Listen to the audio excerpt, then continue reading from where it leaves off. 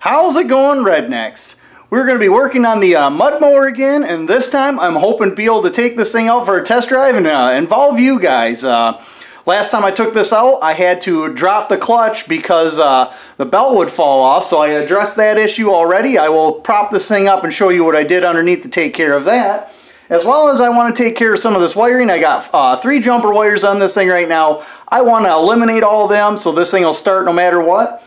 As well as, since I did a wheelie and almost fell off the back of this thing, I want to get the tether taken care of. If you take a look, I already kind of got it half in here. I'm going to find a better place to mount it, but for today, I'm just going to mount the thing there.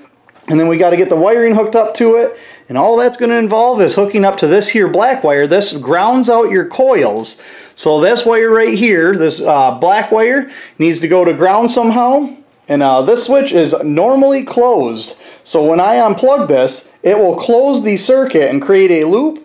And with it plugged in, it will take it away. So all I need to do is hook the wire from the battery to that and then find where that black wire goes in and crimp into it somewhere down there so the key and the tether will work. So yeah, what do you say we take care of some of this wiring? We get rid of all my jumper wires. We wire in the tether, and then I can put my battery hold down on. And then after that, I'll tip this thing on its side, show you guys what I did to take care of the belt falling off. Then we'll load this thing on the trailer, and we'll go take it for a test drive.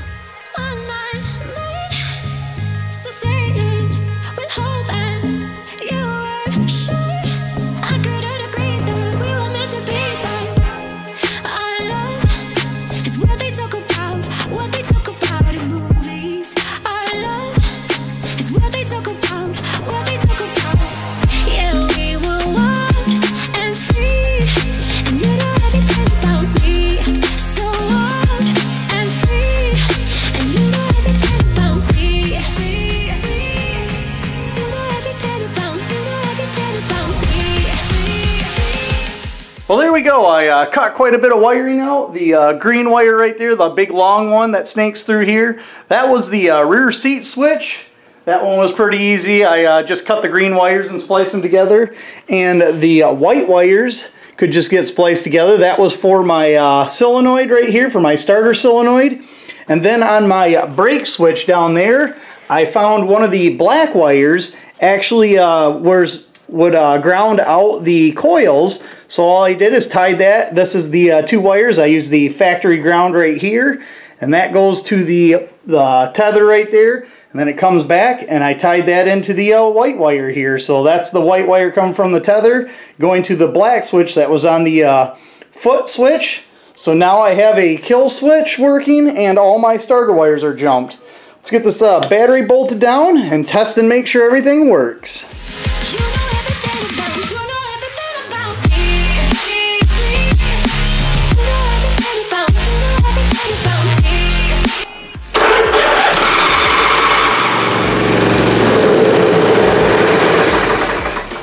Works. Need a new battery.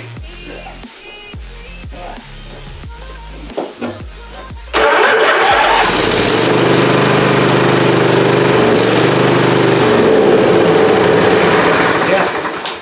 Well, there we go. Everything was successful. I got everything wired up. Everything's working perfectly. And in fact, I did not know this, but on the front of the kill switch, if you push this button in while you have the key in, that will actually kill the mower too. I wanted to test that, and that works. So how about we prop this thing up on its side? I'll show you what I did to secure that belt so it won't come off. And then we got to load it up on a trailer and go take this thing for a test drive. I'm excited. With the mower tipped on its side, I'm going to show you what I ended up doing to take care of my belt falling off. Now, there's several different ways you can do this. Obviously, my way isn't the only way, but I'm going to show you what I ended up doing. And I just used what I had around the garage. What I ended up doing was taking a piece of conduit, welding nuts on the inside so it holds it kind of centered here. And this was actually 2 factory holes in the frame. I believe were for the deck mount, maybe a skid mount, and then just put them things on. So that's how much clearance I have right there. So now the belt can go limp off of this pulley and not fall off. And then if we come to the back, the tensioner has its own right here, as well as I welded on the original one that I cut off before. And then here's my pulley that I added to the skid plate below. I put another one right there. And on the back of the driven pulley, I got one on the frame. So that was my simple solution to the belt falling off. Obviously, I got two up front, one in the back, and then one in the middle here on my idler pulley, and that took care of the belt falling off. You could put a guard all the way around. You just want to leave a little bit of room for this belt to slack up when you push the clutch in. So what do you say we get this thing tipped back onto all four wheels, get it loaded on the trailer, and I will see you back at Tyler's grandparents' house to test drive this thing.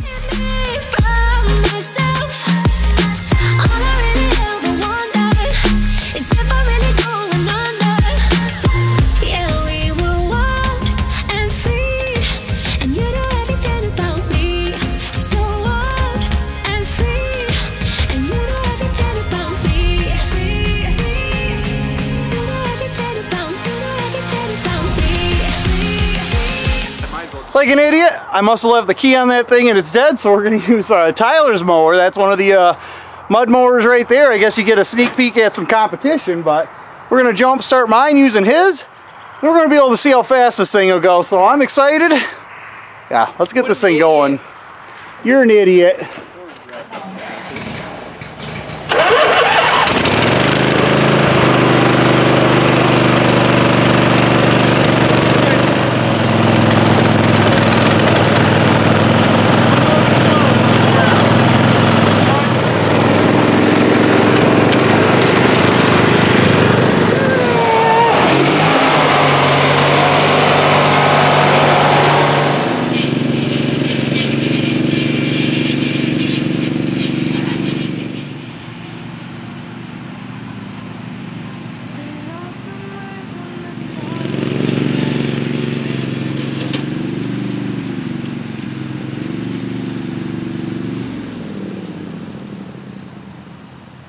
Oh, Tyler apparently buried his all the way back there, and mine through the belt. So I'm going to try and get my belt on, and if they don't have that thing out by the time I'm out there, we'll go take a look at what they found themselves in. Alright, we got the belt on. Hopefully the battery has enough charge to start. I gotta go try and catch up with them too.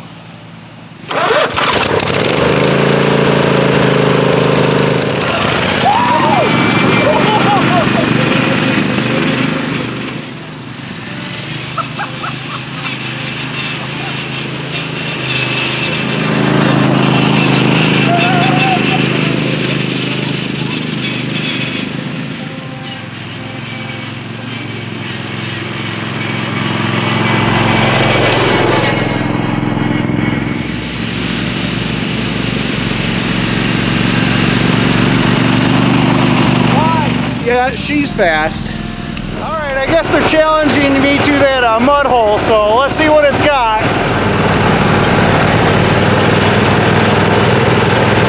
No way!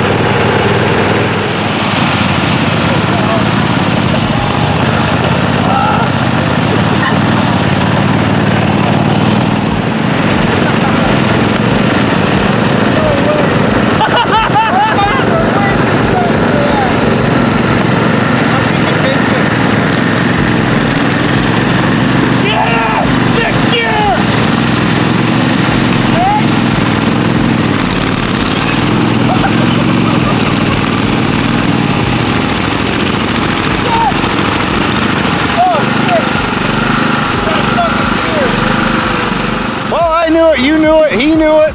I didn't make it. My tires are junk. Obviously, once my new tires come, that's going to help a lot.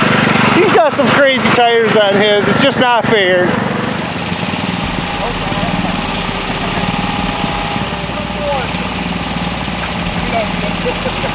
Good job, boys!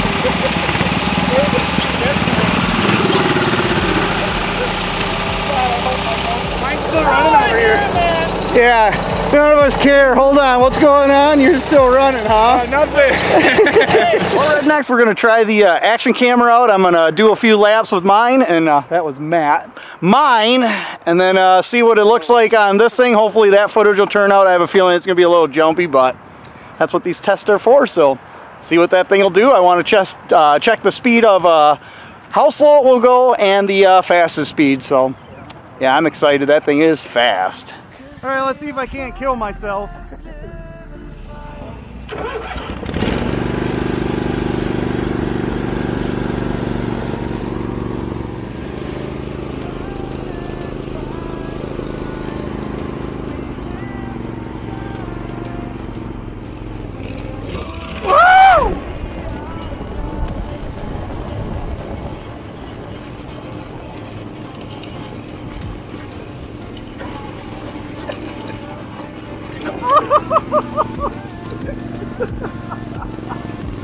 Oh my God.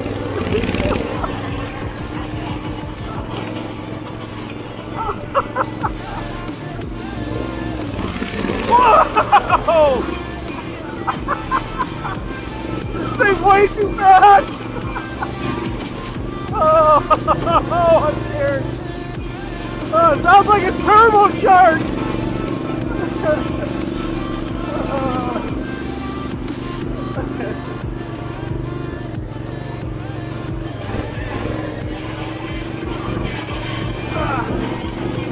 I like swarming you.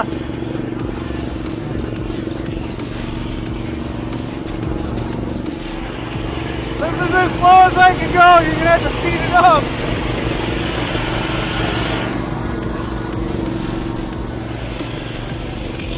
There you go. Oh.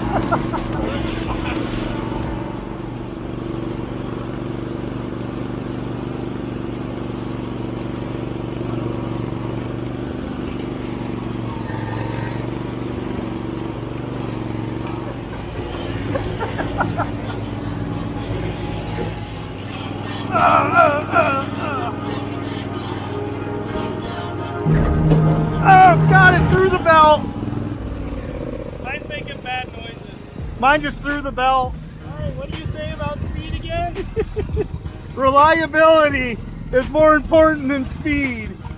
We're back in business, boys. Uh-oh.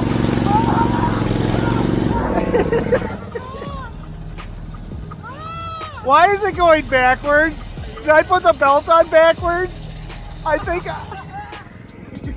this sucks. I can't believe I put my belt on backwards. We're back in business for a second time. Woo!